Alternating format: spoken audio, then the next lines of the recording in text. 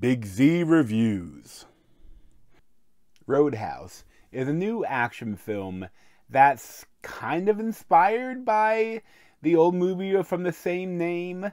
Essentially, that there's a roadhouse that a bouncer bounces at, and that's the movie.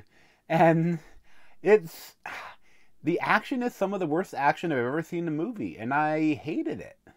I know who you are. Elwood Dalton. Big fan, man. That guy's got a knife under his shirt. You just take a big step back and pop me in the face. You can do it. Tell me about this bouncer. Yeah, it's all nice, like he's Mr. Rogers or something, but then he'll haul off. So this was directed by Doug Liman, and it was kind of interesting. Like, he came out, like, he was really pissed that Amazon wasn't putting this movie in theaters at all, and that it was just going straight to streaming. And it's kind of interesting, like, that I guess when Amazon buys your film, you have to prepare for it never to see theaters. But at the same time, I think Doug Liman thinks this movie is much better than it actually is. But this movie, the main star is Jake Gyllenhaal, and they have Daniel Melchior, Conor McGregor in his debut performance, and it's definitely a performance. And they also have Billy Magnuson as the evil guy that's trying to buy up the town, like all those old skiing movies. He's the rich man is buying up the hill. We have to race him to win the hill back from him. You know, this is definitely feels like an 80s film, but it has the oddest action scenes I've ever seen in a film. And it just doesn't work. And I've seen, like, in interviews and stuff about, like, how they did it, and it's so much work to look like shit. Like, I don't get it. I don't get, like, when they were putting it together, and that like, when, at some point, they must have realized that this looks bad.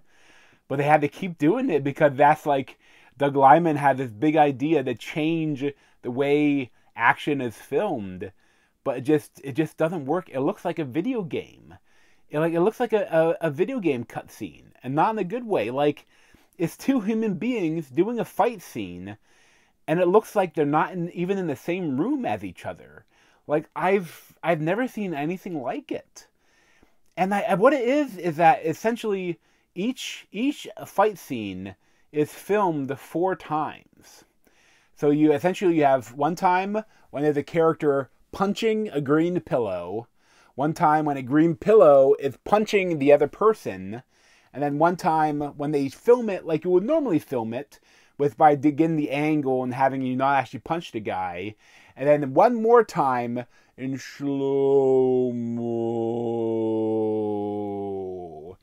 And then they merge them all together into this abomination of an action scene. And so we came up with a whole new technique, which is an ABCD pass, which is like 4 shots blended together. First, I have the person throw the punch. The second pass, I have the person have a big red pad in their hand in the same timing, hit as hard as they can. The third pass, the hand hitting the pad for real. And then the final pass is just a blank background pass with nothing in the foreground, so you can blend all those shots together. And it's like, funny, I rewatched The Raid, because they came out in 4K recently, and it is such a good film. Although it's really too bad they didn't also do the Raid 2, Raid Redemption, or whatever it is, at the same time. I think he's probably working on it. But, like, that's how you do an action film. And it's probably a lot cheaper than this. I can't imagine, like, how much money had to go into these action scenes for them to look so bad. Like, it's mind-boggling that what they did here. Because, like I don't know, it's something about it. Like, the whole time, like, if you told me that they were the people fighting each other were never in the same room, I believe you. Like, it feels like, especially some scenes, like, they're in a bar and they're fighting each other and they're interacting with a piano. And one time, like, when they're fighting in front of the piano doesn't look real. It looks like part of a green screen. and then they smash a person's head into the keys, then like it changes how it looks, and then now it's like a real piano, and like everything is like that. The entire thing is every scene is so confusing. Like it's not like something about it like is wrong in your eyes. And two, there's even more like they cut out like clips of it to make it look faster, and that's like an old kung fu film trick, that to make the punches look faster and not notice that they're not actually hitting each other.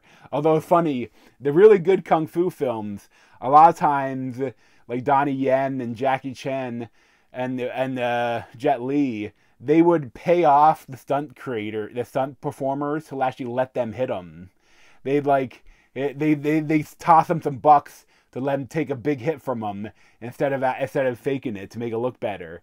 But this stuff, it's just I don't know. I hope no one ever uses this technique again. But before the actual film, it's fine.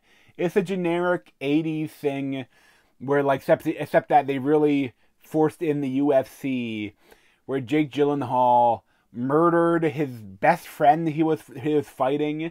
And that's the one thing. Now the backstory is so weird. Like they never explained. Like at one point he's just like, that's why they shouldn't have made me angry. And then he starts like killing people like in the film when they do bad things. Like before he's just been knocking them out and be really nice to it. And I kind of like that aspect. But like they never tackled like you say that he went to a fit of rage. But like what he did, essentially, like the UFC, the ref is in charge of kind of getting you off him and then the match. But like they made it clear that he got him off him, and then he like fought the ref and went back and then killed the other guy. Like, and while he was completely already knocked out, like he murdered him. And like it's tough because like, if it happens during a fight, obviously, it wouldn't be manslaughter at all. But if what they showed, I think he'd be in jail. Like, I think he'd just be in jail for murder.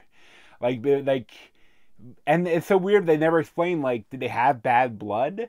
Like, the fight they showed, there's nothing dirty about it. He was just having a fight, and he was maybe, like, losing it a little bit, and then something switch turned on him, and he went crazy and won the fight, and then murdered his friend. Like, that aspect was so odd. But the actual film is fine. Like, they have Jessica Williams, like, she's the owner of Roadhouse, which is called Roadhouse, whatever. And, like, they, like, recruits him because they're having trouble with these bikers destroying her bar.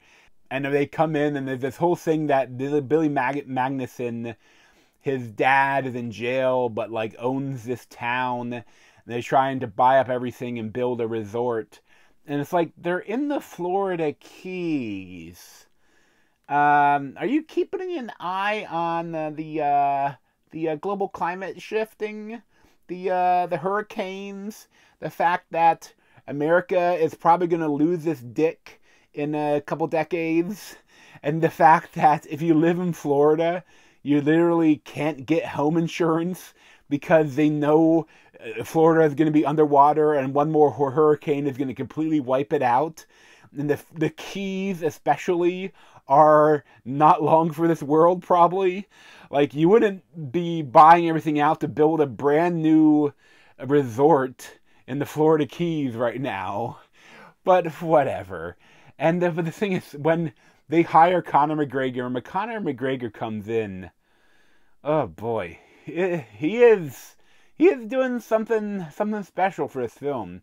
The whole time, like, it's walking around like this. The whole time he has that big lat syndrome. Like, it's so weird. And there's multiple scenes, like, where he's naked. Like, sometimes he's like Winnie the Pooh in it, and other times like he's fully naked, but you see him from behind. And he's doing the swagger walk, where his legs are so wide, and you're getting, like, the camera is, like, behind him and a little bit low.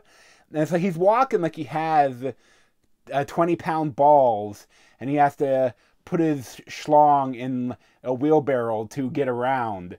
But then like he's like a Ken doll. Like there's like no trace of anatomy, even though his legs are so wide and he's walking. And if there's anything, there should be a little bit of something there, but there's nothing. He's obviously wearing like a modesty belt, like John Cena at the Oscars. But it's like, and his character is just, he's like smiling the whole time, and he's like a badass, but it's a lot. It's just a lot. And that's all I have to say about that. Hey, fellas. Looks like you're having a smashing night. And Daniela Melchior, she is like the romantic interest. And she's like a doctor, but like she seems more like a nurse. And I don't know. I liked her as a rat catcher too. But, like, she needs to work on her accent. It's tough to understand anything she's saying.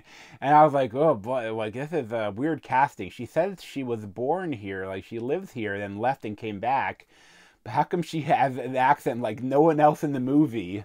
But then they introduce her father, the sheriff, Joaquin de Almeida. And, like, they have slightly similar accents. Like, again, like no one else in the film. I mean, okay, I guess she got the accent from the dad. Okay, that makes sense. But, like I said, the actual film is fine. I think the action is just such an abomination that it made it tough to watch and maybe, like, not enjoy it. Like, it's a fine streaming film. Like, if you have something to throw on that I don't know when to pay attention to, like, it's not horrible, but, like, I'm so offended by the action that I have to give it, like, a 2 out of 10. Like, it's the weirdest, worst action I've ever seen in a film. And I love action movies. I've seen them all, you know. And I love UFC. Like, I haven't kept up to it lately. It's kind of like my brother got me into AEW wrestling. So, like, I had my fill of violence. Like, from that, I didn't need to see UFC. I kind of fell off a bit. Especially when they switched to the ESPN Plus and all that stuff.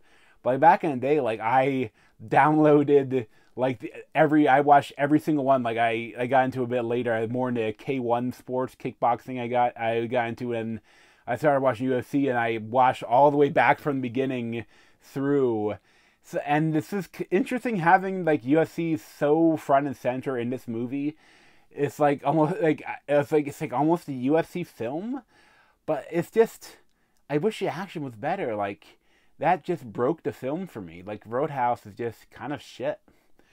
But thanks for watching. If you want to see more of me, you can subscribe down below. Thanks.